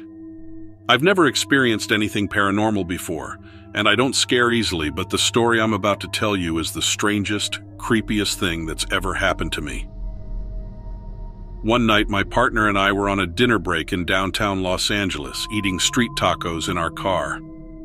As we finished eating, we got a call from dispatch about a 911 emergency not too far from us. It was a 245 assault with a deadly weapon. The dispatcher told us that a terrified young woman called and said 2 men were trying to kill her, so we put on the flashing red and blues, turned on the siren, and rushed over to an industrial area. The neighborhood is a bit sketchy, made up of warehouses and buildings, some of which are abandoned. I admit it's a bit ominous at night and transients wander around, but they mostly keep to themselves. We arrived at an old 4-story brick building that looked like it hadn't been occupied in years. No one was around, no cars parked, nothing. We pulled out our flashlights and checked the front entrance, but the door was locked. Then we did a quick scan around the perimeter of the building, and that's when I thought I heard something coming from inside, up on the 4th floor. I shined my light on one of the windows, and I swear to God, I saw someone standing there. It looked like a woman, but it was hard to tell through the grimy glass. I called out to my partner, but when we looked back up, no one was there. Thinking this girl was in trouble and with no time to waste, we ran around to the front. This time we were surprised that we found it slightly ajar. We looked at each other confused because we were certain it was locked before. Not taking any chances, we drew our weapons and proceeded inside. The place was a mess, trash strewn everywhere, walls spray-painted with graffiti, stained mattresses and bedding, and the pungent smell of body odor, urine, and feces. Moments after we entered, we heard a blood-curdling scream coming from somewhere upstairs. We ran up to the 2nd floor and we could hear faint whimpering sounds, but it was hard to tell exactly where they were coming from. My partner and I split up to check the various rooms, but we found nothing. We heard the unmistakable sound of a woman crying, this time coming from the 3rd floor. We bolted up the stairs, calling out to anyone that needed help, but we got no response. There was just the sound of crying. The 3rd floor was dark with no signs of anyone. Again, my partner and I split up to investigate. I swore I heard crying coming from one of the rooms, but when I checked, no one was there. Then I heard it coming from a room across the hall, but when I looked, it was empty as well. I was getting frustrated and wondered if someone was pranking us. That's when I saw the silhouette of someone at the end of the hall. I shined my light, but the figure disappeared around a corner. I chased after it, calling for my partner, but when I rounded the corner, it led to another empty room. My partner caught up with me, and I told him what I saw, and he confirmed that he was hearing and seeing things too. A loud banging sound made me jump, followed by the sound of footsteps. It came from above us on the 4th floor. As we made our way cautiously to the stairwell, there was another scream, agonized like someone was being murdered. We sprinted up the stairs, weapons aimed, scanning the halls with our flashlights. We decided not to split up this time. We called out, but received no answer. We heard that scream again. There was just something about it that sent shivers up my spine. It was coming from a room down the hall. As we got closer, the screams became louder. It was a woman begging for her life. We burst into the room and the screaming abruptly stopped. It was empty. My partner and I looked at each other, confirming that it was this room we heard the sounds coming from. I walked to a dirty window and looked down below. This was the exact window where I thought I saw someone when I was outside. None of it made sense. We searched the room and it was clear no one had been here for quite some time. While other rooms had evidence of squatters, this one did not. As I stood there trying to wrap my head around the situation, we heard that horrifying, disembodied scream again. This time it was directly in my ear, as if someone was right next to me. It scared me so bad I nearly jumped through the ceiling. I looked at my partner and we both hightailed it out of there. We collected ourselves outside, but we didn't say anything. We just didn't have the words. I stopped a transient pushing a cart and asked if he had seen or heard anything. He said everyone knows to stay away from that building because it's haunted. Apparently a girl was killed there many years ago. I didn't do a good job of hiding how shook I was, and he noticed, laughing at me as he went on his way. My partner said not to tell anyone at the station, and half-jokingly mentioned that we should take a break from your stories for a bit. I said better yet, now we have something to share.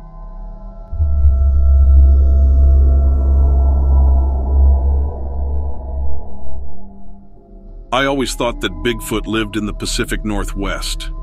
I had never heard of a Bigfoot spotting in North Carolina, nor did I particularly believe in Bigfoot until I spotted one myself. I was camping with friends in Chimney Rock State Park, and I had headed off on a short solo hike to find a waterfall that had been in one of my favorite movies. I came to the top of a steep incline and the waterfall was below me. It was a beautiful scene, and I reached for my cell phone to take some pictures. But when I looked at the screen, there was something odd in the frame. I thought that I was looking at a bear, but something didn't seem quite right. I lowered my phone and looked back at the spot. There was a giant, hairy creature standing on 2 legs in the water below the falls. Its back was to me. It was stooped over, and when it stood up with a large fish in its hand.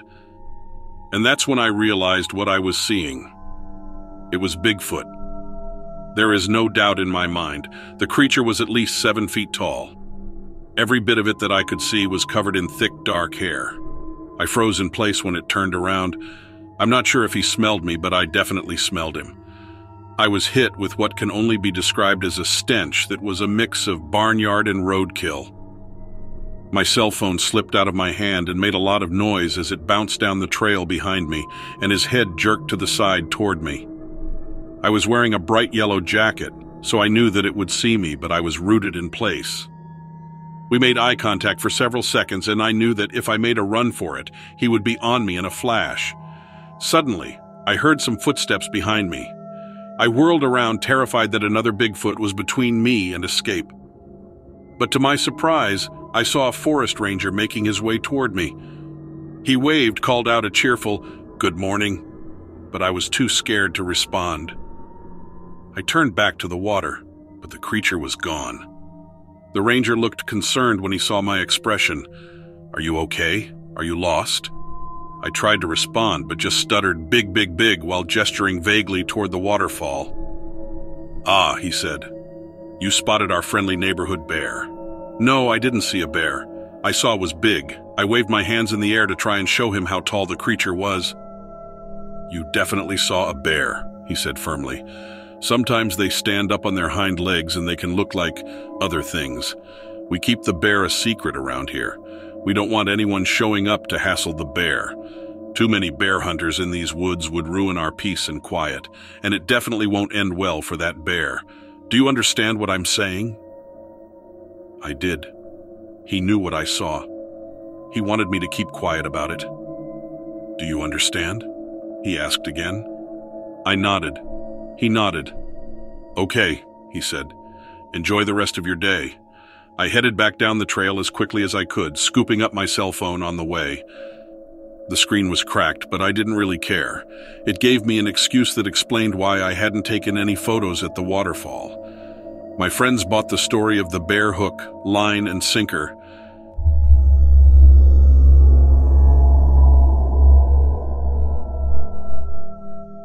People are scared of hitchhikers, but I'm telling you, there are worse things out there. I was just trying to get out of Harvey, North Dakota and move on south for the winter. I had been doing some farm work in North Dakota, but since it was late fall, most of that was ending for the year. I now had to get all the way to Florida for the citrus season, but I had more time than money, so I made me a sign that just said south and set myself up on State Highway 52. Interstates are better because you get truckers and sometimes they're bored enough to pick you up. Also, they're not usually as scared of strangers as your average Joe or Jane driving in their own vehicle. I knew I could be waiting there a while, so I just sat down and leaned back, propped the sign up against my feet. After a while, though, I smelled something awful wafting through the air around me. It would come and go, but when I could smell it, it was really strong. I looked around, but all I saw was the road, no roadkill, and a bunch of trees set back from the road a little way. I thought maybe it was my imagination. But then, I don't know if the wind shifted or what, because I smelled it again. Well, I've been hitching long enough to know when it's time to move on down the road, so I did. The trees continued along this part of the highway, but I didn't pay much attention to them. At least not yet, anyway. By now it was early afternoon. I'd started out at 11 a.m. when I left the motel where I was staying in Harvey. I didn't want to start out too early since I'd paid for the room, but also because the morning was cold.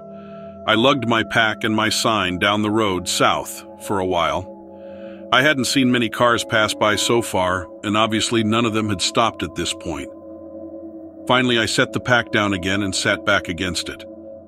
I thought I must have moved far enough away from the smell, whatever it was.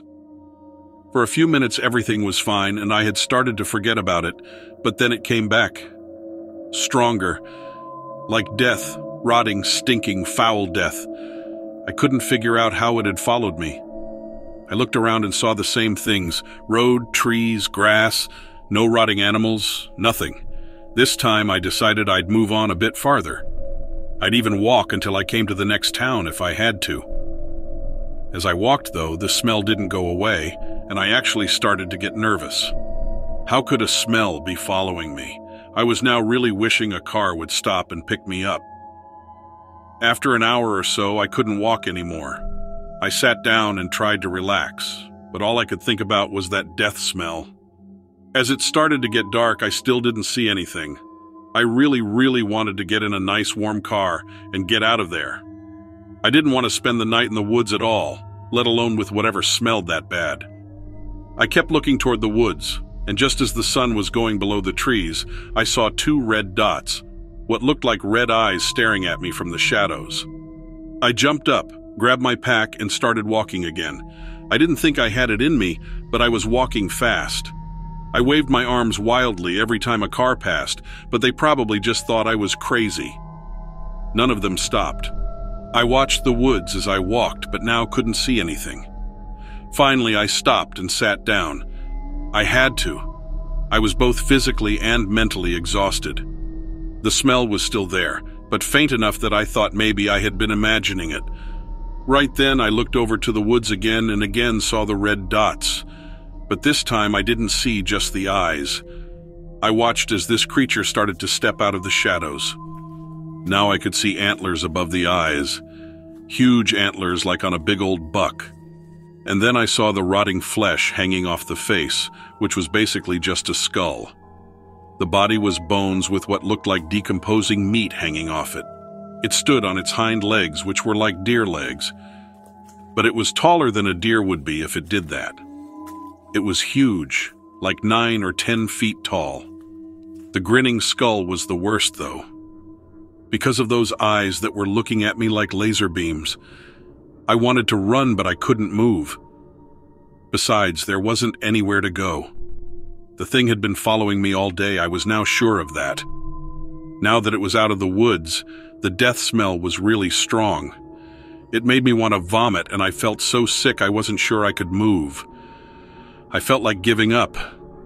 That thing was going to come out of the woods and kill me, eat me, whatever it was going to do. It kept walking toward me slowly, grinning and dropping bits of flesh like a zombie from one of those movies. It had that blank expression like one of them too.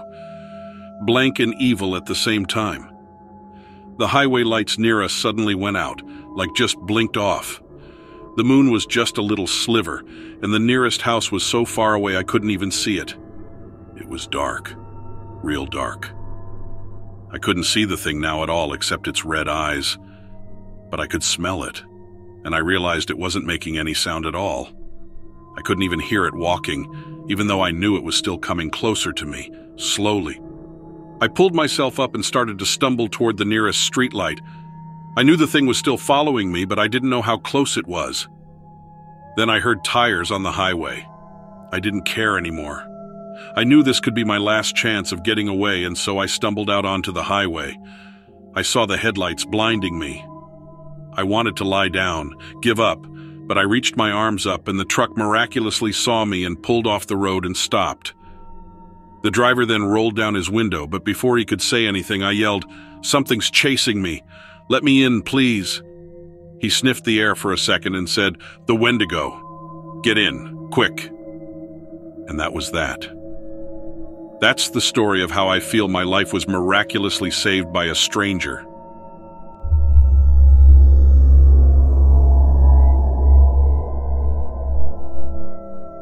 I like to consider myself a pretty sensible person. I'm never too erratic or overreacting to situations. If I'm wrong, I take accountability for my actions. So I have no reason to feed into any conspiracy-fueled nonsense. What I witnessed this summer, after I retired from 30 years of fighting wildfires, almost scared me to death.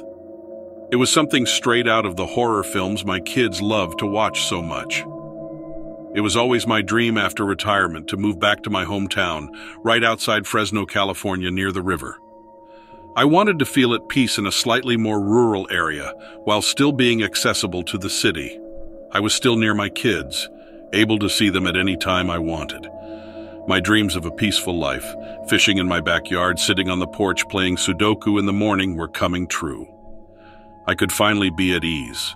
The only fires left to fight coming from the stove after my cooking attempts. I closed on a home and started moving my things back and forth from Los Angeles. It was bittersweet, of course, as I had many friends there, who I wouldn't be right up the street from anymore.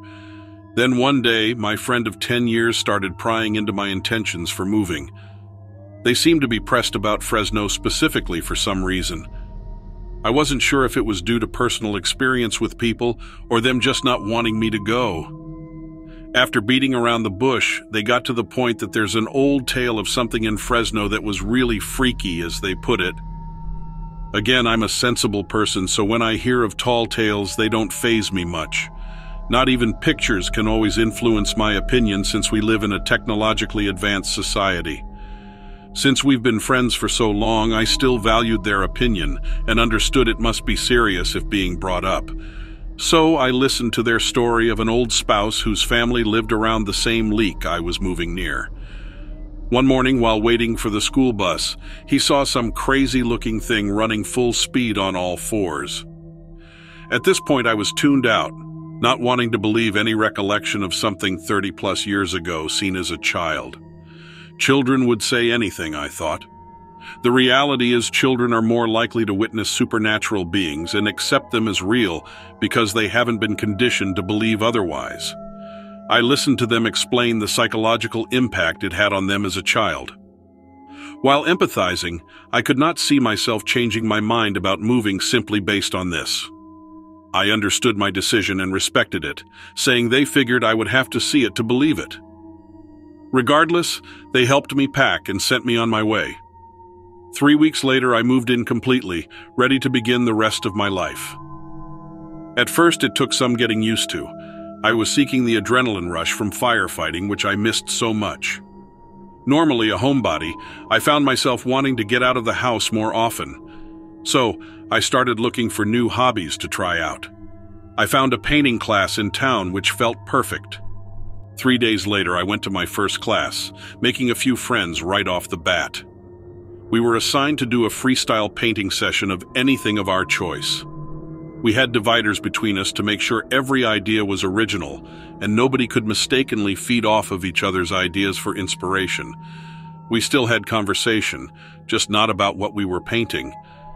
I told him I was new to town, which sparked a million different conversations about the area.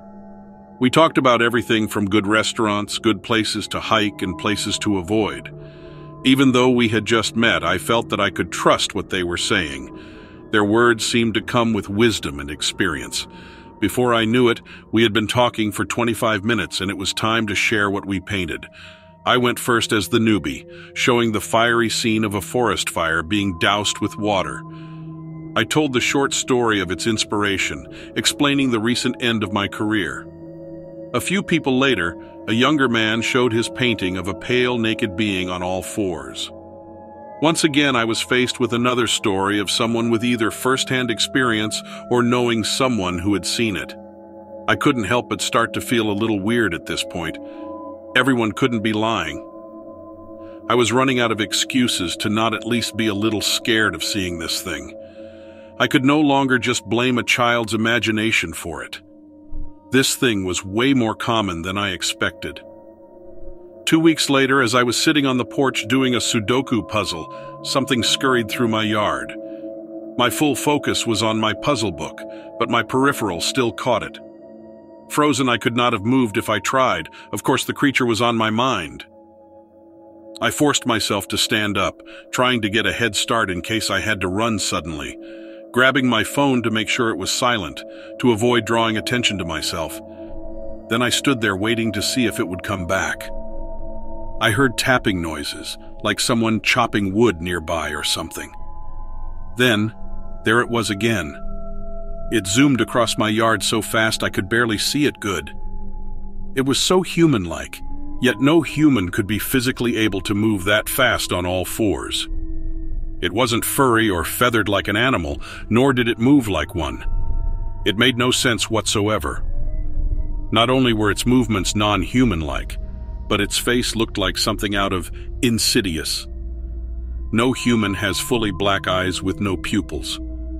Not that I had time to overanalyze its facial features, because by the time I saw the face good, I had dropped my book and ran in the house.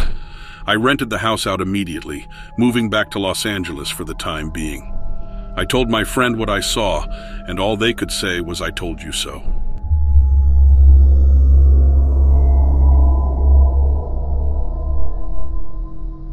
I know someone out there will believe me. Before I saw this for myself, I thought anyone saying they saw a creature like this was absolutely crazy or lying. A few years ago, in the springtime, we had just broken ground for a new home in rural Maine. It's what would be our vacation home, close to ski slopes, a river, and a lake where we could bring the kids fishing, maybe even ice fishing in the winter. It took about 10 minutes to get to the closest store, which is the mom-and-pop convenience store that sells gasoline, sandwiches, slushies, groceries, etc. At the time, that was the closest store if you wanted to get something to eat. Otherwise, it was a 45-minute drive to the next big town that had McDonald's, KFC, that sort of stuff. When the construction crews were starting to frame the house, I would be over there pretty much every few days to see how things were going, and I'd always bring them lunch. Usually I grabbed a few subs and sodas. Well, on this particular day, when I walked into the mom-and-pop place, I see a sign that they were now offering fresh pizza. It already smelled amazing in there. It was still a little cool out, early spring, so I thought something hot for lunch would be great.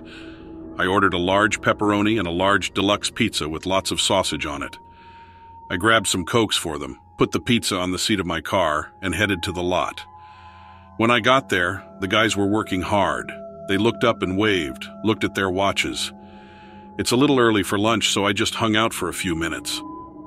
Then we sit in random places around the lot to eat, mostly on tailgates, and a couple of us sit on these big rocks at the edge of the lot. There is nothing but woods in every direction of the clearing. Everyone says the pizza is really good. So that's good. Right about the time we finish eating, it starts to rain, like really come down. Clouds were expected that day, but the rain is really a surprise. The foreman starts swearing and tells the guys they'll wait it out for a bit. The guys scramble to get tools out of the rain, put them in their trucks. Everyone just sits in their cars and trucks while the rain beats down. Pretty soon it's obvious that it's going to be way too wet and muddy here, so the foreman tells the guys to just wrap it up for the day. Everyone drives off and I sit there a little longer, waiting for the rain to let up because I really need to pee. But there's just no break in that rain, it's just pouring. I figure I'll just dash to the edge of the woods, pee as quick as I can, then run back. I'm instantly soaked. I trudge a few yards into the woods and stop because there's too much brush to go any further. I figure nobody is around anyway, so I unzip and pee behind a tree. As I'm finishing, I hear the sloshing sound of someone walking toward me. I turn to see who came back, thinking someone had forgotten something. But there, at the opposite side of the lot, next to the half-framed house, there is this huge, hairy creature. Like, I'm talking Bigfoot. I'm completely not kidding, it's 100% a Bigfoot.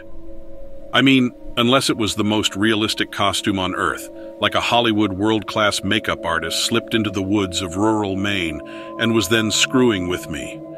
But I know it wasn't a costume. There's no way. And I could smell it. Seriously. The strongest and most unusual smell reached me from across the lot. This creature was at least 7 feet tall, and exactly the way everyone describes it. Long arms and legs. A face that is somewhat human and somewhat like a Wookiee. It had long, shaggy, dark brown hair, some of it hanging from his arms, and a huge hunk of it trailing down his back. This thing had apparently found the wet box of leftover pizza that one of the guys left behind on a rock when he dodged the rain. I know it is not a human in a costume, because then I actually see it eat, chewing loudly and completely scarfing it down like something or someone who hasn't eaten in a while. It devoured each slice quickly and ate like, I don't know, 7 slices maybe in under a minute. Then I watched as it wandered and sniffed around the lot like he was looking for more food. He found a can of Coke, sniffed it, then dropped it back on the ground. I was frozen in place, half hidden behind an oak but still getting completely drenched. However, the one good thing about the downpour is that it was keeping me hidden and therefore safe. My car was in the driveway, but the creature didn't seem to notice or care. It did want inside the house and stood on the new floorboards and looked around.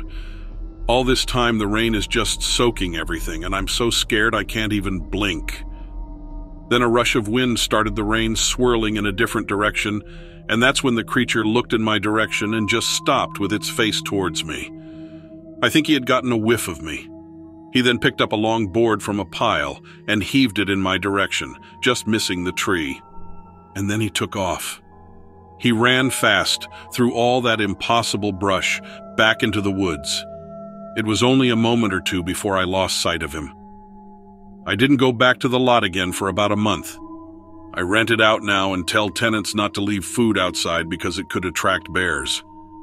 Anyway, that's it. Not my ideal vacation house at all anymore.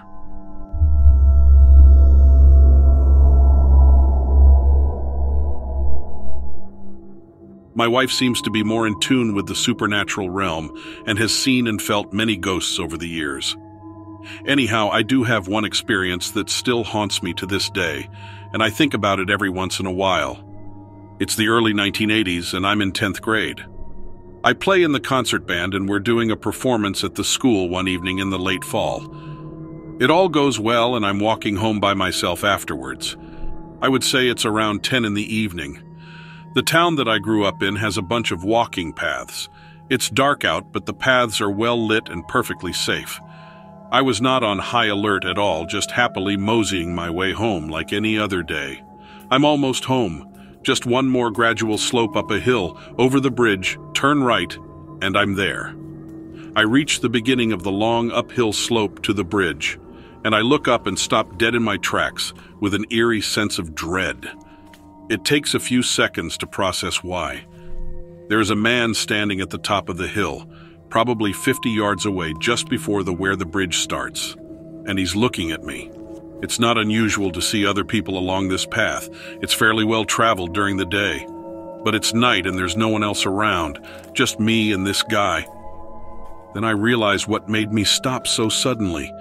I can only see his silhouette as the lights from the road behind him outline his shape.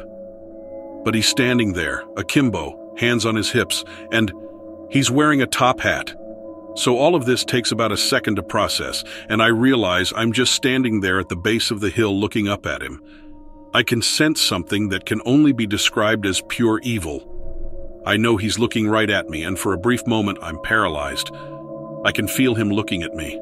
My rational brain takes over, and I'm able to step off the path and move behind some trees that block his view of me. I quickly go through my options.